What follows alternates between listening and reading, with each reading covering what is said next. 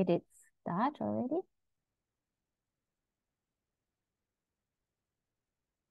Yeah. Okay. Our attendees are coming in.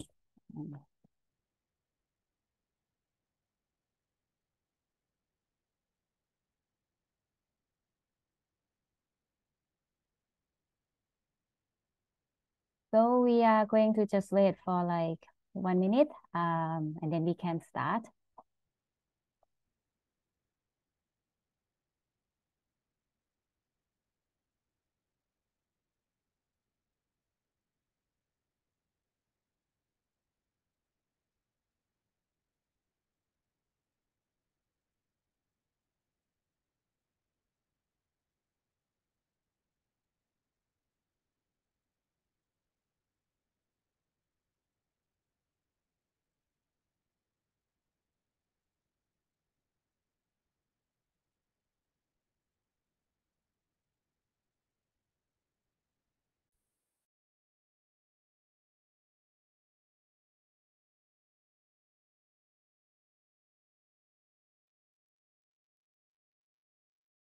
So participants will keep coming in.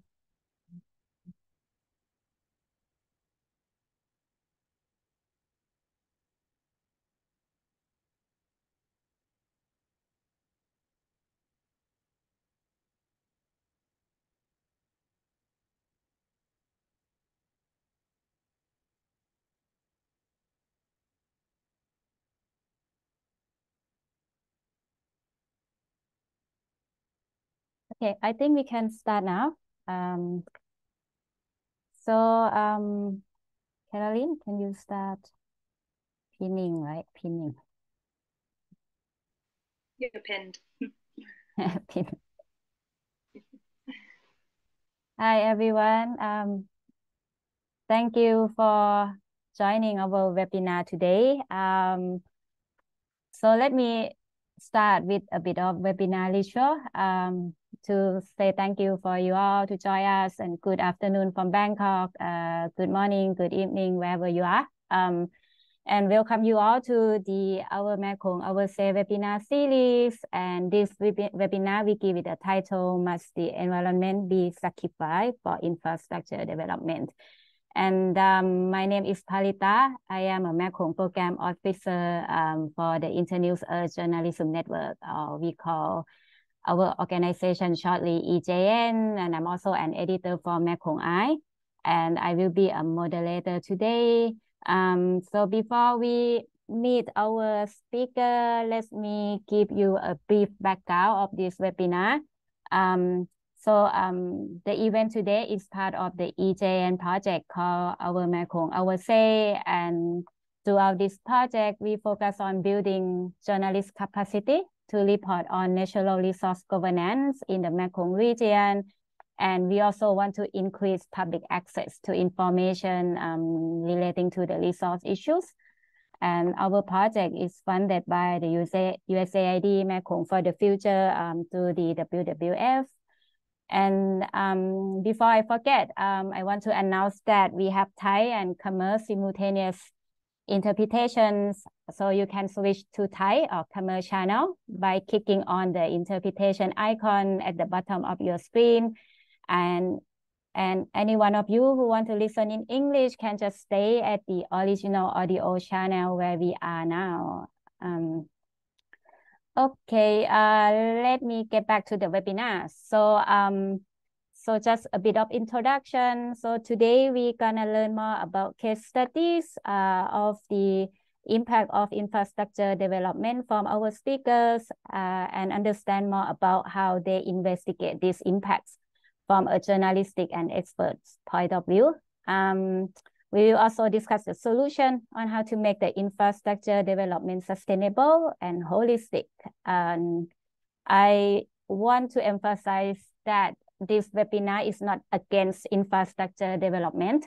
We are trying to look for the ways to make the development benefit the people and at the same time maintain the good health of environment.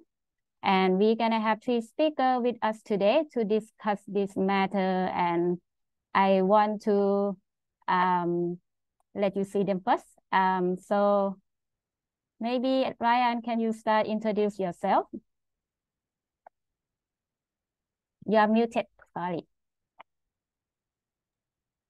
I am Ryan McNeil. I am the Deputy Data Journalism Editor for Reuters. I'm based in London. And today I'm going to talk to you about our series called The Badlands. And Dennis? My name is Denis Smirnov. I used to work for conservation NGOs, protecting forests in Asia mostly. And last 8 years, I'm mostly focusing on investigation of business activities which contributes to deforestation and forest degradation in Asian countries. And Uwana, please. Thank you, Parita. It's such a pleasure to be a part of this panel. I am Urvana Menon, and I look at Mekong for Future's work on linear infrastructure. Mekong for Future is a multi-country program across Greater Mekong, supported and funded by the USAID. And in my attempt of working around linear infrastructure, we work with stakeholders, partners to really see the opportunity that lies of transforming infrastructure in a way that works for nature, people, and economies. Okay, thank you, the three of you. So the way we're gonna facilitate this webinar today, we're gonna ask each speaker to go through their presentations for around 12 to 15 minutes, and then we're gonna have Q&A section at the end of the webinar. But if any of you want to ask questions first, you can drop your question at Q&A icon at the bottom of the screen, and then I will collect your questions and ask speakers for live answer. Okay, I think that's all from my side. Well, let's begin with Ryan. So Ryan, you and your team at Reuters have done a very impressive investigative data stories called The Badlands that you mentioned already. And when we saw this feed, we were like, we have to get you here. So it will be interesting to hear from you more about how you did this investigation, how it took off, the process behind. So Ryan, the floor is yours. Thank you. Thank you so much for having me, and thanks for your kind words about our work. It was nearly 3 years in the making. We started during the height of the pandemic, and we published 5 what we call special reports at Reuters, which are very long pieces from various places around the world. I'm going to share my screen now, and I apologize, I'm a little dark. We've got, as it tends to be, a very rainy day here in London, so it's a little dark today. So I'm going to share my screen so you can follow along. We called our series The Badlands, and I'm going to skip through the who am I part, since we already did that. Most of the viruses that affect humans are circulating in wildlife. And when they infect humans, this is an event known as zoonotic spillover. And some of the deadliest of those diseases have been, over the last half century, have been linked to bats, like Ebola and Marburg and Nipah. And they happen more frequently than people think. And any one of them has what the World Health Organization has called epidemic potential. We don't know yet how people were, we don't know the origin story of COVID-19 yet. But we know it's related to a family of coronaviruses found in certain kinds of bats common in Asia that launched a pandemic in 2003, the first SARS. And like I said, during the height of the pandemic, Deb had been, she had been researching sort of the growing body of evidence that zoonotic spillovers are linked to land use change and deforestation and other kinds of human-driven activities. And, she mentioned that she mentioned this to me, And we started reading the academic literature, and we thought we might be able to sort of come up with a way to predict areas that are highest risk for these types of spillovers. And we turned to the original problem was we needed to identify sort of where, past spillovers, where they had occurred. And we ended up finding this group at Jinko, which was previously Meadow Biota, and they helped us sort of identify a universe of zoonotic spillovers. And what we did then was we also assembled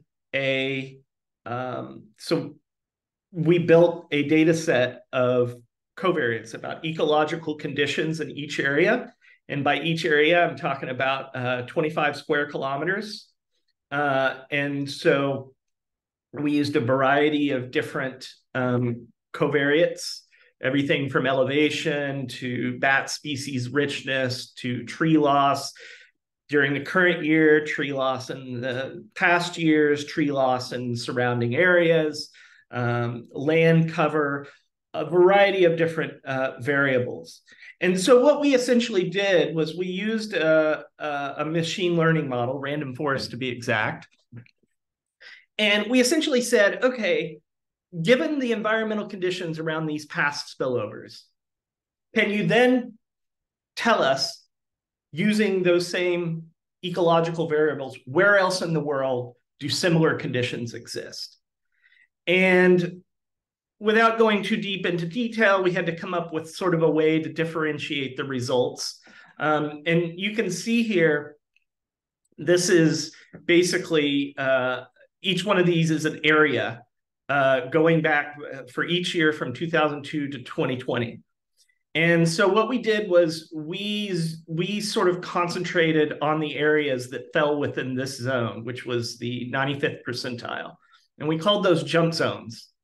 And that allowed us then to begin to zero in on specific places around the world that where human activity had had elevated risk or expanded risk in various countries.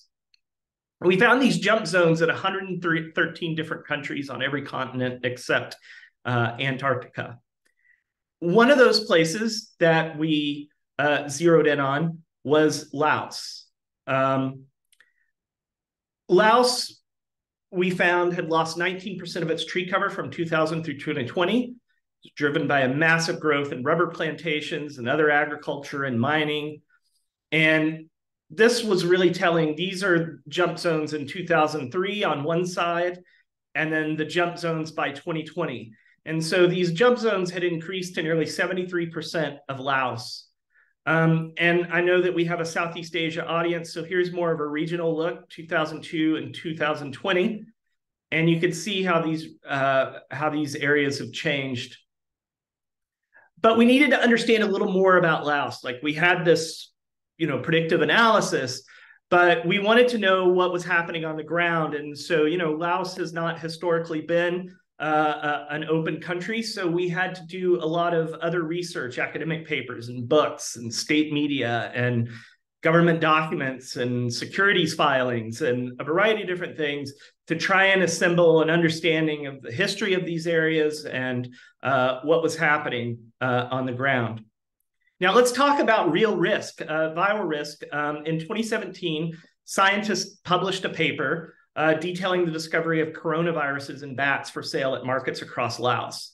And the paper's data showed us sort of the widespread nature of the risk of bat consumption in markets across Laos.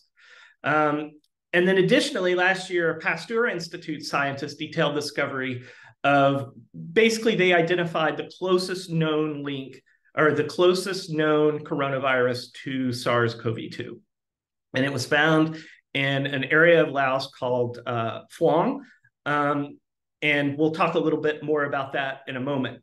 But as you can see, there are, scientists have found actual viral risk in this area. So this isn't just, our model predicting something. It's also backed by a body of scientific literature. So we concentrated on 3 areas: Long Nam Tha, which is where Chinese-backed rubber plantations have driven a tremendous expansion, a tremendous disruption of bat habitat. And we detailed how it was the result of official Chinese government policy. And, to understand that, we turn to, in my presentation, you'll see some of the resources that we turn to try to understand, how China influenced the expansion of rubber plantations across Long Nam Tha. And now also amid this altered landscape is a place called Botan, which is a special economic zone controlled by Chinese interest as well. And, it is this really, it's, if you look at the satellite imagery of Botan, I mean, it's these magnificent, these tall buildings just kind of jutting up into the forest. And let me see if I can give you, like you can see here, there's a train station, and the way that it sits in this valley of these lush mountains, and you can even see rubber plantations in here. And this is the Botan is also the sort of the railhead of the Laos side of a high-speed railroad that now connects Kunming, the capital of Yunnan province, to Vientiane, the capital of Laos. And we rode that high-speed rail line, and we stopped in Botan. We stopped in Vang Vieng, which is a popular spot for Western backpackers and other tourists, that has these spectacular karsts and caves. And I just thought the photography that we got from this area was absolutely stunning. And, the karst is critical bat habitat. And it's also this thing that draws tourists to Vang Vieng is also a source of, natural resources, limestone, that is used to build the railway and to build highways and to help infrastructure development in Laos. We learned about the history of cement plants that are in Vang Vieng. We did that by reading securities filings. One of the cement companies was the first publicly traded company in Laos. And through the documents that they filed with the government, we were able to understand where they got their resources from and the history of cement production in that region. We also turned to various other pieces of data, and I don't want to go too long, so I'll skip over some of it. And we also visited the Vang Vieng market. What we were doing was we were trying to link what was happening on the ground to what our model was showing. And this same place where scientists had documented coronaviruses and bats for sale in a market in Vang Vieng, we found them bats still for sale at the markets. And so these are risk factors, scientists say. And we also, when you leave Vang Vieng, there's a parallel new highway that's been constructed. And you can see here where it's been blasted through karst. And you can see quarrying on the side. And so if you take that about an hour and a half south, if you go a little bit farther south, and then you go directly west about an hour and a half, you'll get to this place we talked about earlier called Phuong District. And Phuong District is, and we visited some of these same caves where bat guano harvesting is occurring, in the very same caves where scientists have, like I said, discovered these coronaviruses in bats that are very closely linked, very close genetic relatives of SARS-CoV-2. And we watched them work, and we blended that with an understanding that the government hopes to turn this once very remote area into a tourist destination. And so, what we were trying to show is that, with this development, there are risks inherent in that development. And that sort of leads into, and I hope I'm not going long, I'm trying to finish here quickly, the solution side of it. As we said at the beginning, this is not a panel about that infrastructure development is bad. But I think what Laos represents is sort of a lack of understanding about the risks involved, and we're still not aware where any where any steps at all taken to mitigate these types of risks. I'm guessing not. And so we have a whole piece on that we call the solutions piece, and scientists say development doesn't have to stop. It's about understanding those risks that are in these areas and trying to mitigate them. We do environmental impact assessments. Scientists say we should include biological impact, I suppose, would be a way of describing it. And we need to understand, these ecosystems and bat behavior. Despite bats making up such a huge part of the number of mammal species on Earth, we still know very little about their behavior and the way they act. And scientists say we need to understand more about that. And in the end, prevention is cheaper than response. We've learned that, I suppose, with warfare. We try to prevent costly battles, and as we all know in this room, COVID-19 was enormously expensive. And so right now, members of the World Health Organization, just to tie this up, members of the World Health Organization right now are discussing a pandemic treaty. And so far, most of the discussion has been around sort of what to do after the disease emerges. They'll soon be talking about whether to include preventative measures such as One Health. And so the big question that I'll leave you with is, which direction are they going to go with this? So anyway, I'll sum up, and if you have questions, you can contact me here, and I'll also work to make this presentation, provide a link. So if you don't have time to write it down, you can find it through that link. But anyway, thanks for listening, and that's all I have.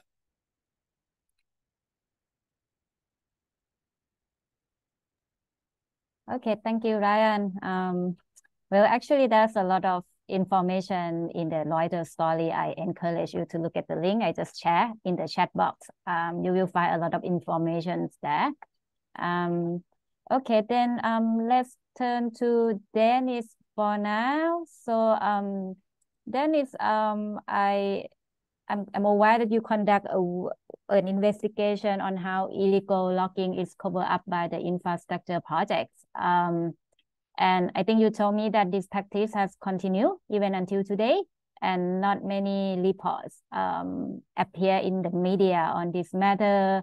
And for everyone, the audience here, Dennis' investigation has not been published anywhere before, I believe. So yeah, let's hear from Dennis what he's finding. So Dennis, go ahead. Thank you, Parita. So I'm going to share my presentation just to illustrate, to show some results of our investigation in Laos.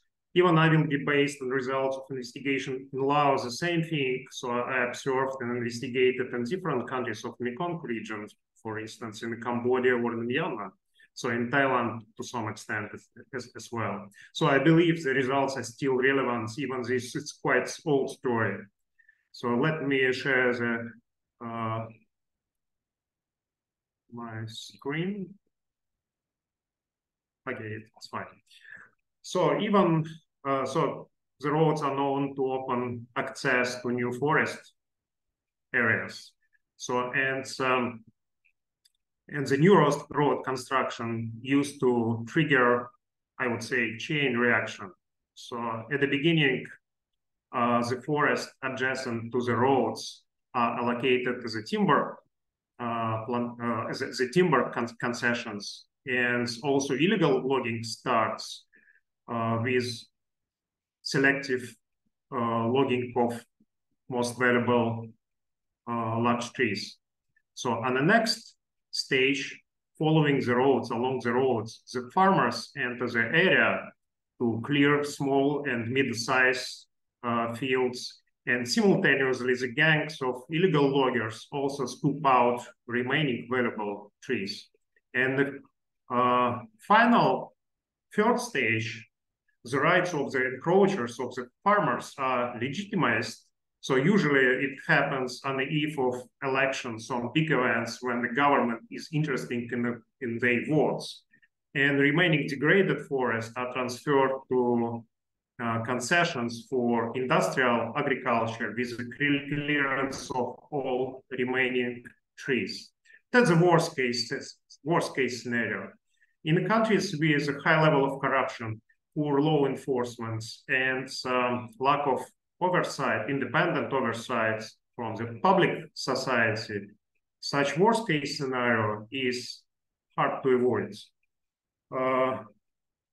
Infamous example of such scheme is a sad story of the Snow Wildlife Sanctuary in eastern Cambodia. I believe our Khmer participants are very well familiar with this case. So after the road construction, the forest in wildlife sanctuary disappeared within the decades, and the sanctuary was degazetted finally in 2018. Even sometimes it's possible to avoid complete deforestation, but even in that case, construction of new roads or upgrading existing roads in 100% cases in these countries leads to forest degradation, since all large trees are extracted either by semi-legal companies or by small, the numerous teams of illegal loggers. In parallel with the process of forest degradation, there are also cleansing of forests adjacent to roads from wildlife, since with appearance of roads, local hunters can sell their prey to the external markets. In addition, outsiders, for instance, the construction companies' workers, are also engaged in the hunting. So finally, degraded forests turn to empty forest.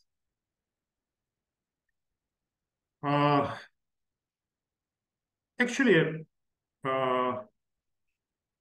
to harvesting and transporting tens of thousands of undocumented timber require a high number of heavy equipment inside of the forest areas. We, as a part of the WWF Carbon and Biodiversity Project in Laos, we tried to assess the scope and analyze the mechanism of illegal logging. First of all, we found that Lao exports, the volume of Lao wood exports, as reported by importing countries, by Vietnam and China to some extent, exceeded the officially allocated logging quotas in Laos manifolds. And if we would compare the Lao exports as reported by China and Vietnam with a volume of timber actually harvested, recorded by the government, this discrepancy was even more dramatic. Then actually we zoomed in on some potential sources of illegal wood in Laos. Forest-rich southern provinces of Laos, Attapeu, Saravan, Champasak, and the Mekong. And there was the same discrepancy.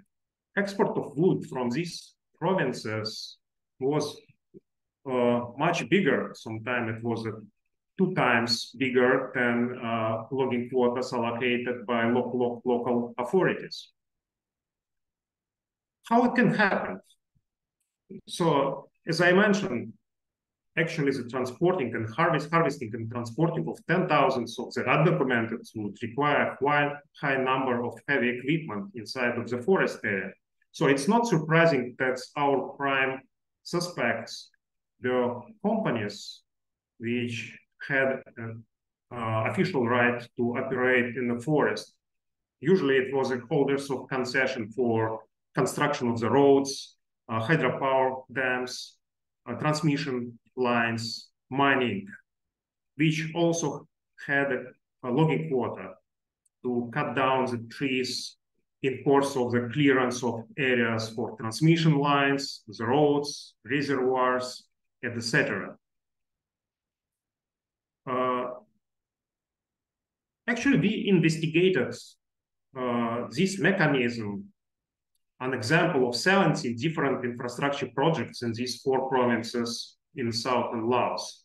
It included also construction of road, 101 kilometers road in the Mekong province.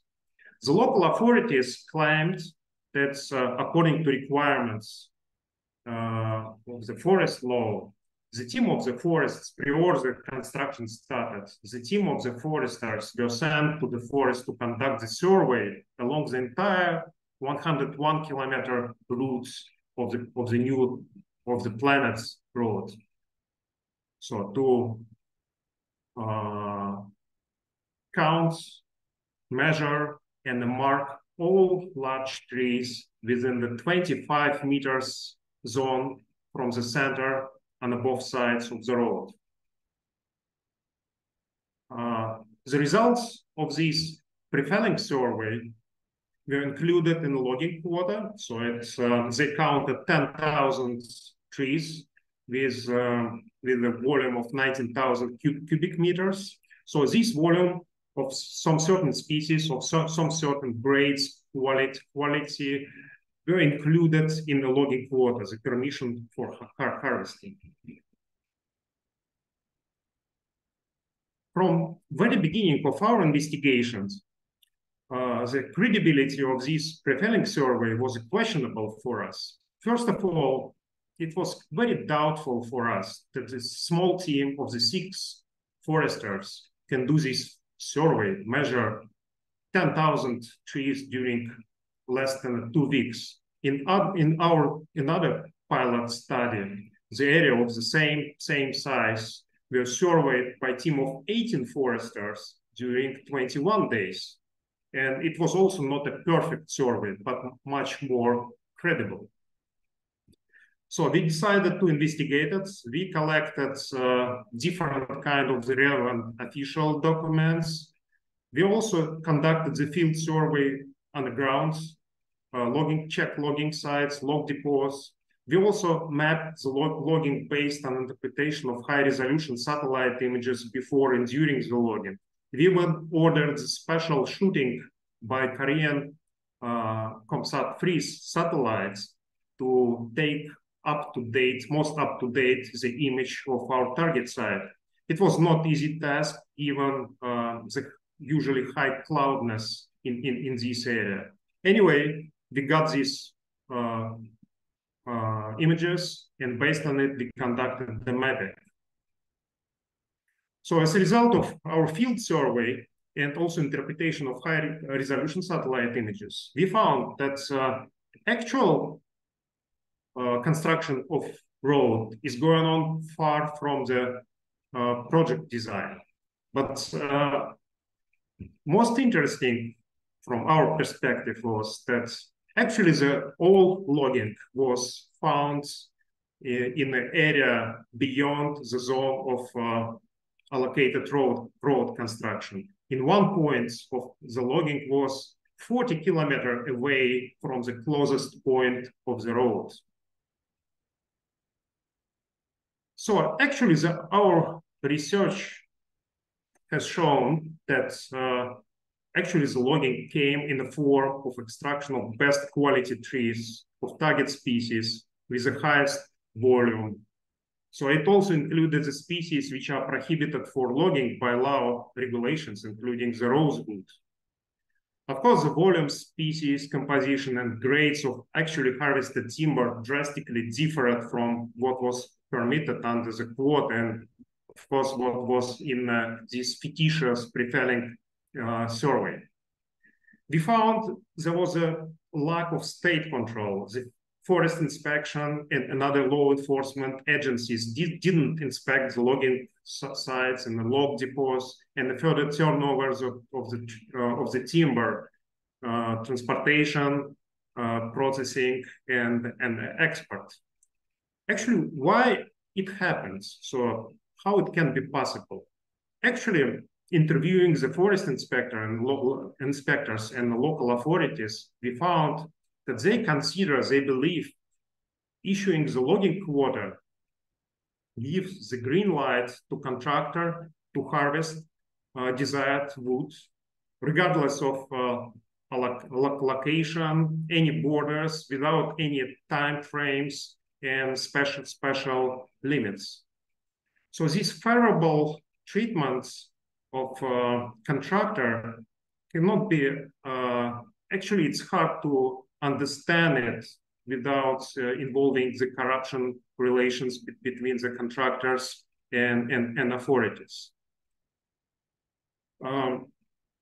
Actually, finding of this case study is the same as results of our observation of other 16 infrastructure projects demonstrated and allowed us to suggest that all these logging quotas for clearance of roads, transmission lines, hydropower dams, actually it just became a way to legitimate large-scale, high-grading, selective logging in any types of the forest in Laos.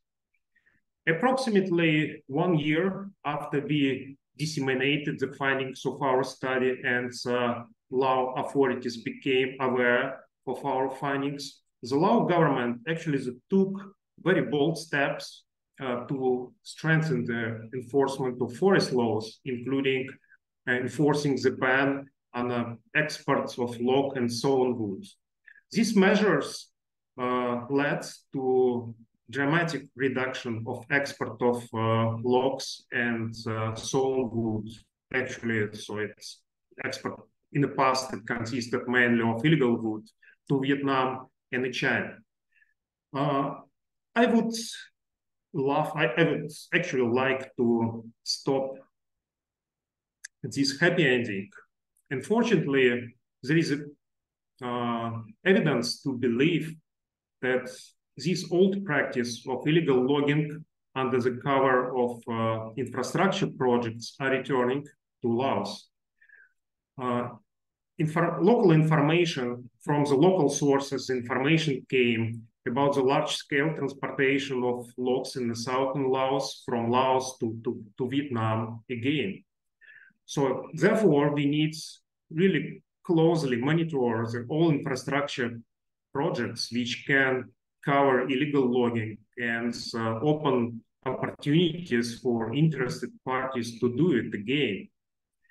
So I will just mention the few projects which, just the top 5 infrastructure projects in Laos, which attracted my attention during the last year.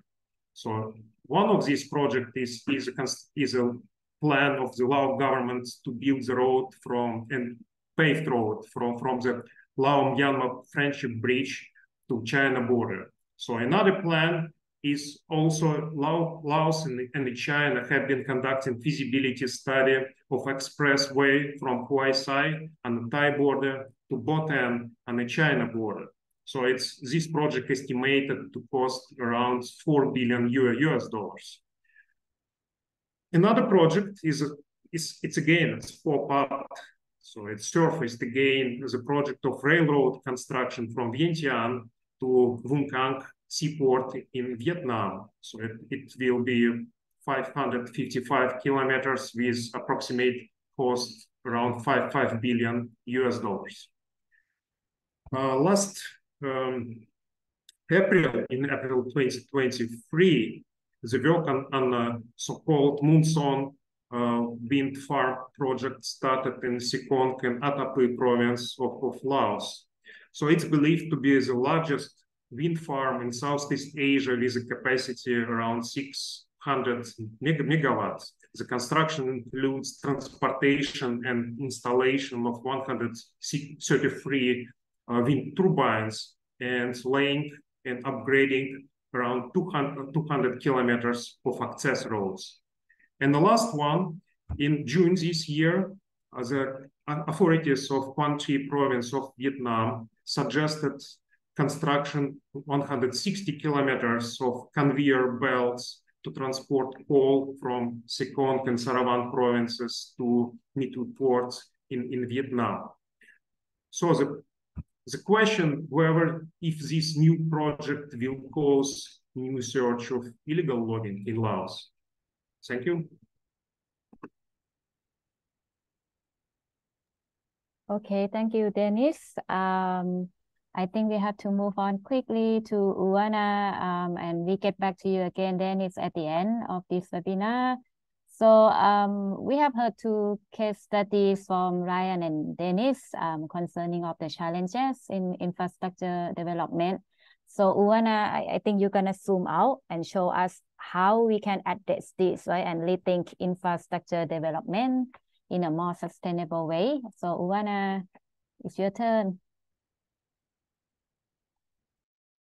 Hi, can you hear me okay? Okay. So thank you so much. Actually, these are really difficult and big shoes to fill in after Ryan and Dennis because they've done such thorough, detailed investigative work. And what I'm going to do, like Parita said, would be just say that would be probably like a little bit of a tutorial into what happens when infrastructure is planned and what is the opportunity, like I said. So because of paucity of time, I would just quickly go on with my presentation. But otherwise, you can just quickly scan this link and watch a video later. So this is a video. You can keep the link safe and you can watch it after the presentation and then it'll make a lot of sense. Okay, so what I'm going to talk about really is optimizing investment decisions. What do I mean by optimizing investment decisions? A lot of planning and money and resources and public mandate and private interest goes into developing infrastructure. But can we really ensure that this infrastructure works for people today, tomorrow, for generations to come, works for our economy, but also works for nature, right? And let me know if the slide doesn't change. But so basically, what's the paradigm? We've basically set it up. We've set it up for a $95 trillion investment in infrastructure happening within the next 7 years, right? This is an OECD figure.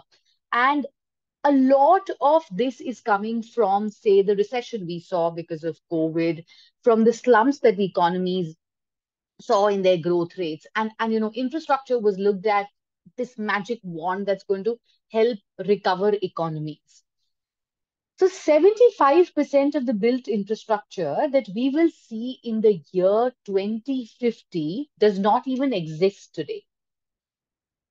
So, but where is this infrastructure going to go? So this is a map where all the black is actually showing you areas where infrastructure already exists, roads already exist, rail lines already exist. So what are the places that are left?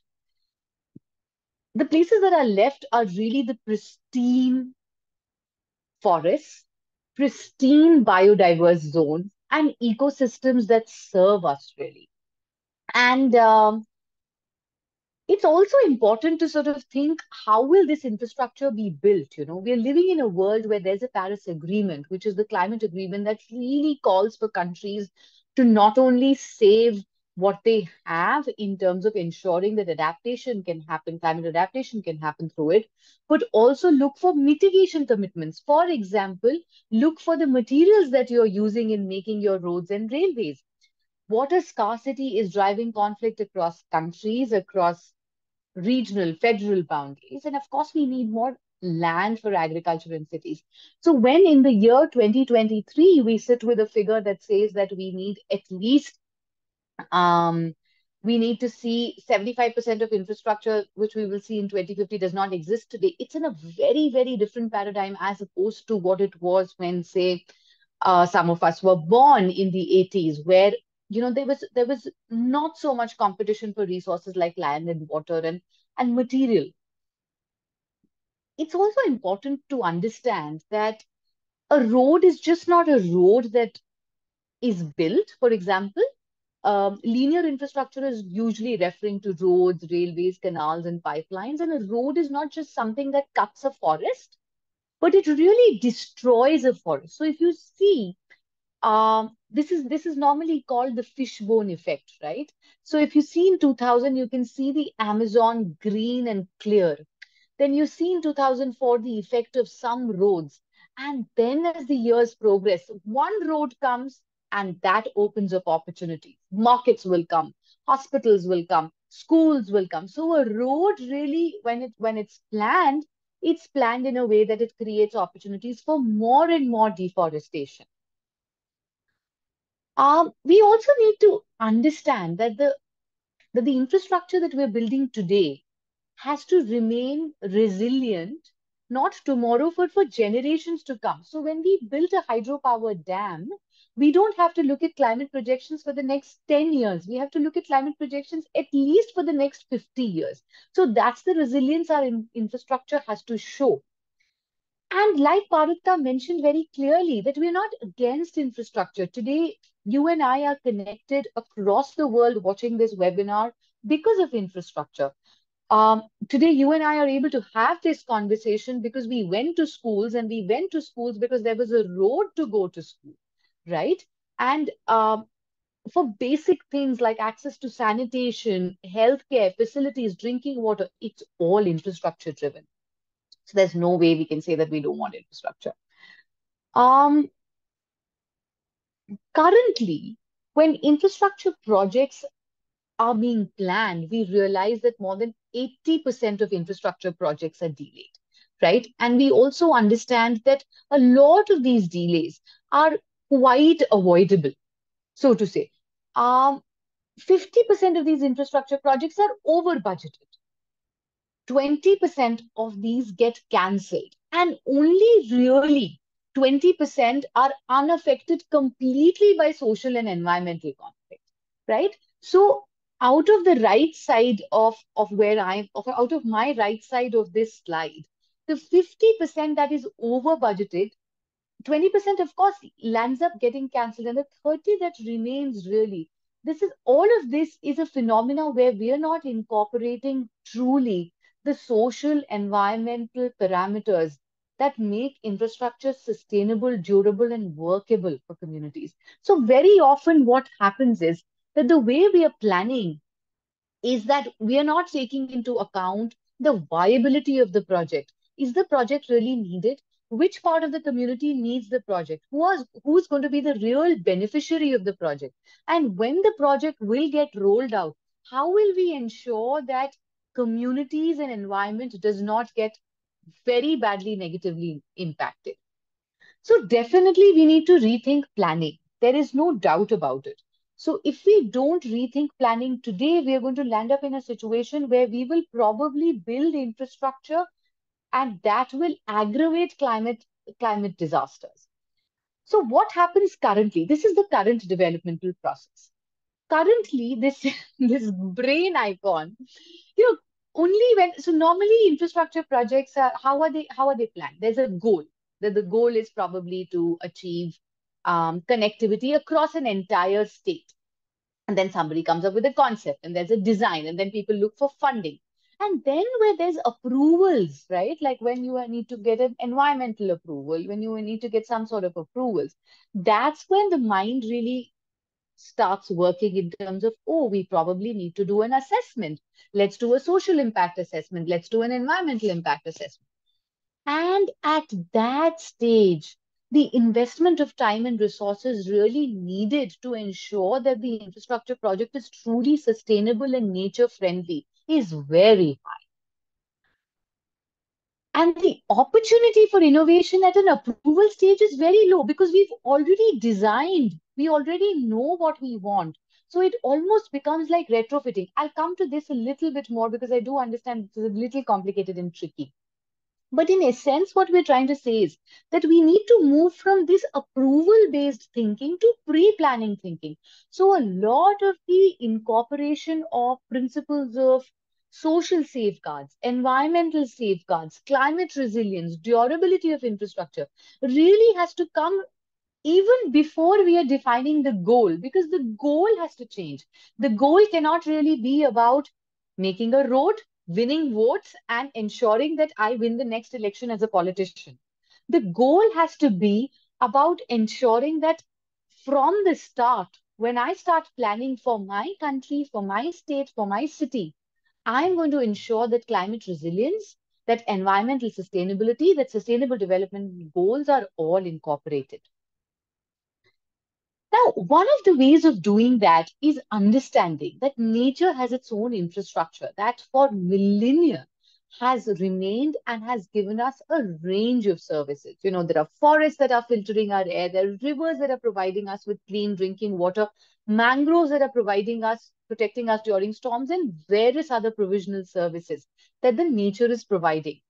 Now, for example, can you see this picture where there are lush green mountains and there is, of course, there is also a sea, but right between where the mountains are ending and the sea starting, there is a rail track, right? Now, I want to give you an example of how natural capital is really the services we derive from nature, how natural capital matters for where you plan infrastructure. So we'll start from your left-hand side. So upstream forests, right, affects flooding and erosion at the bridge. So if there is deforestation happening upstream, there's going to be flooding on your railway line. Upslope vegetation will protect the road from landslides. So if road or railway, whatever track there is, you know, if there is going to be vegetation intact, then the chances of road closures due to landslides or your rail track not working are going to be much lower. And similarly, there's a range of services that the ecosystem provides if the ecosystem is intact and conserved to ensure that the rail infrastructure, the road infrastructure, the hydropower infrastructure is able to work efficiently for people. Now, currently, infrastructure planning really offers the single most significant opportunity to integrate climate goals, sustainable development goals, and integrate social well-being goals. There's a study by UNOPS that says that if you get your infrastructure planning right, you can achieve more than 65% of your SDGs. And why do I say that?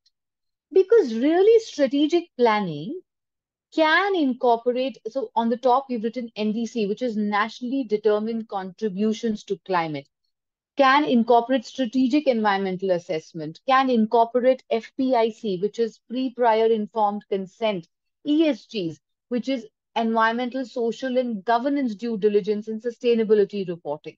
So across the middle line, the middle arrow, which is showing all these points upstream and downstream, at all these levels, we can integrate multi-hazard risk assessments. We can integrate various levels of tools to ensure that when we build infrastructure, it really works for the people. So now all of this seems really complicated to achieve, right? Lots of acronyms, lots of terminologies, and it's not for us to today educate you on all of this. But just to say that the opportunity truly exists, because if we don't do this, and if we keep relying on EIAs, then this is what happens. I want you all to focus on the bottom photo where there is a road going through a forest. Then you have these four options, you know. You would be like, okay, let's just cut across the forest, not think of anything. Okay, let's go around the forest, which is actually the best option. Or you'll think, okay, let's cut across the forest, but we'll build a flyover or a flyway and all these things for the elephants to cross, you know, or for some species to cross. Or really badly, in D option, you will think, let's just cut across, we'll plant some trees otherwise, right? So if we want to avoid this scenario and really stick to something like B option, right, we need to understand we can't rely on EIAs, right? We have to understand that if we rely on EIAs, then there is a mitigation hierarchy and you will have to follow these steps. And very rarely will we have an option like B coming through. And very quickly, I'm coming to the end of my presentation now, but in support with the Asian Research Institute for Environmental Law and some absolutely incredible and brilliant thinking, we've developed a report called as the Mapping Pathways, the link of which will be put in the chat as I speak, which actually calls for this holistic model that at each stage of planning, design, approval, and construction, how can we ensure inclusivity and resilience in linear infrastructure planning? And there's an entire model there, none of which I'm going to go through, but I really urge you all to flip through the pages of this report, to spread this report to practitioners, to academia, to people who are interested in infrastructure planning, and also people who should be interested in infrastructure planning. For example, the elected member of your constituency, who should know that when he or she or they approve a road, there is so much opportunity to get it right, and there are so many impacts if we go wrong. And with that, I'm going to thank you for your time. And if you want to scan the QR code to read the report, please go ahead.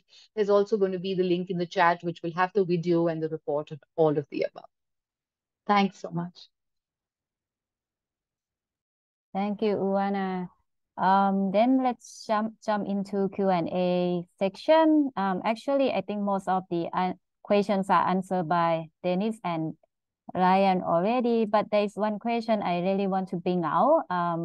So it's the question from Aki asking about how do we balance the reporting that doesn't fuel public fear about, the species like that. But I think this question also applies to infrastructure projects too, because we have a lot of reports across the media and many kind of anti-development, anti-infrastructure. So my question would be, how do we frame this, when we talk about infrastructure development? Dennis or Uwana, do you want to answer this question?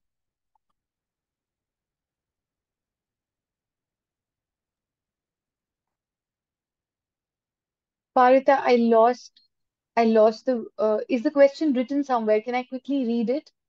Is it written yes. somewhere? So actually it's answered by Ryan. It's in answers menu. So Okay. there's one question about how can we balance the reporting that doesn't Okay, the reporting. yet? I am unfortunately, I'm not the right person for this. I'm probably going to pass it on to Ryan or Dennis in terms of reporting. I don't have an experience in environmental reporting. You want me to take a stab at it? Yeah. So the question is about how do you avoid pointing the finger at bats or other animals? Is that the okay? So we and I mentioned this in the chat.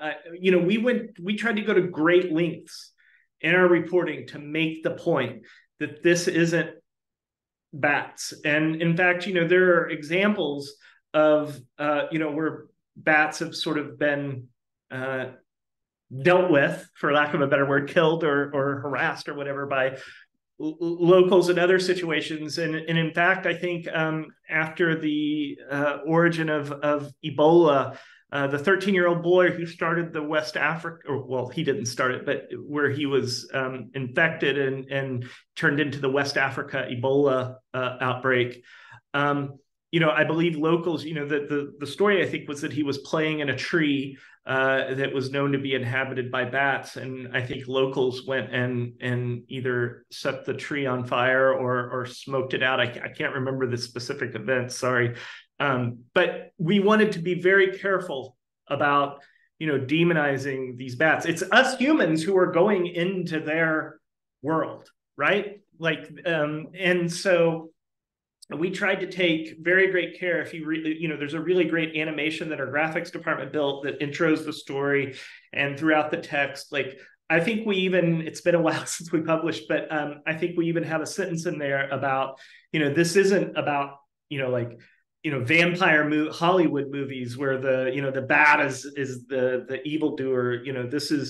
This is about human activity. It's about our roads, our bridges, our urban expansion, our endless thirst for livestock and agricultural expansion that is eating into their world and their habitat and putting them in closer proximity with us.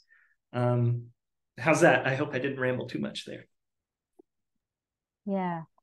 And there's also a question from Joydeep about what's I'm not sure whether I get it right. What's the applicability of this beyond Southeast Asia? I think he means the WWF Infrastructure. approach. Yeah. Yeah. Yeah, so definitely. So thanks, Joydeep. Happy to chat with you separately on this because of paucity of time. But look, a lot of these principles and a lot of the legally binding commitments that countries make and the non-legally binding commitments also spread across the world, right? So our commitments to nationally determined contributions, our commitments to climate goals, CBD goals are spreading across the world. And our need for incorporating inclusivity and resilience in climate planning, in infrastructure planning, definitely resonates from across the world. So I would say that yes, we focused on the ASEAN because of the context that the ASEAN countries are in currently, high infrastructure demand, high interest, need for connectivity. But definitely the principles remain the same wherever indigenous people live, wherever climate threats are high, any vulnerable populations are going to need these principles to ensure that infrastructure works for them. I hope that answers. Okay. I think we are running out of time, but finally, Dennis, I think there's one question that I want you to address about the deforestation in Laos and Cambodia. You wanna answer this live? I answered already this question in the chat, but at least partially answered. But actually, it's quite complicated issue. There are few countries in the region with different level of forest degradation and deforestation. So the Cambodia, for instance, in well known for the highest deforestation level in the world. So the Laos looks like in a better situation. It has less dense population, but and more forest resources, but it's very fragile. So this forest. Vietnam and Thailand so already banned logging, same as in China. They are banned logging in the natural forest. So it's really complicated balance between the needs of the markets, including the needs of traditional markets, for instance, for making traditional furniture, which is not really most urgent thing in the consumption world. But anyway,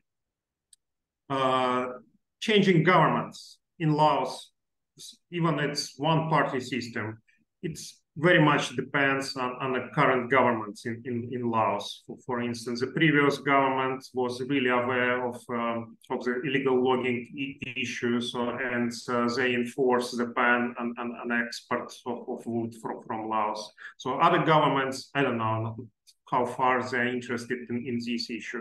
So actually, I believe that, so it's my personal opinion, that one of the main driving force of illegal logging in the region, same as the deforestation, is a corruption and level of public oversight, civil society oversight of logging activities and natural use in the countries. So, for instance, in Thailand, is a country with a very well-developed tradition of democracy, for instance. There is more close oversight of the logging and all activities related to the forest protection.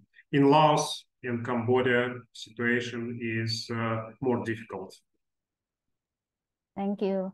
We are a bit over time. Are you okay if I need to close this webinar? And just to announce that my team gonna pass the presentation and also the contact of the three speakers to you. I think it's gonna be ready a few days after this webinar.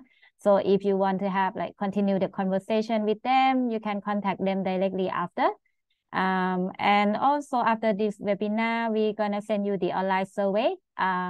It will take you no more than 5 minutes, I promise. And yeah, we just need some feedback to improve the next webinar throughout this year. So I guess that's all. Thank you, Ryan, Dennis, and Uwana for today, for giving us a lot of input.